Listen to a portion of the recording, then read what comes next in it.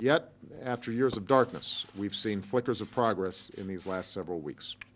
President Thein Sein and the Burmese Parliament have taken important steps on the path toward reform. A dialogue between the government and Aung San Suu Kyi has begun. The government has released some political prisoners. Media restrictions have been relaxed. And legislation has been approved that could open the political environment. So taken together, these are the most important steps toward reform in Burma that we've seen in years. Of course, there's far more to be done. We remain concerned about Burma's closed political system, its treatment of minorities and holding of political prisoners, and its relationship with North Korea.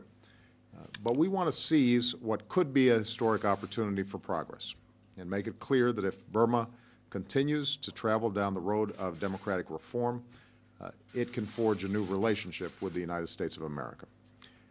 Last night, I spoke to Aung San Suu Kyi directly and confirmed that she supports American engagement to move this process forward. So today I've asked Secretary Hilary Clinton to go to Burma. She will be the first American Secretary of State to travel to the country in over half a century.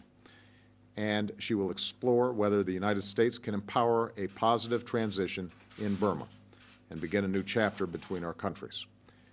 That possibility will depend upon the Burmese government taking more concrete action.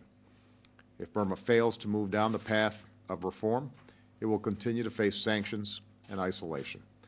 But if it seizes this moment, then reconciliation can prevail, and millions of people may get the chance to live with a greater measure of freedom, prosperity, and dignity. And that possibility is too important to ignore.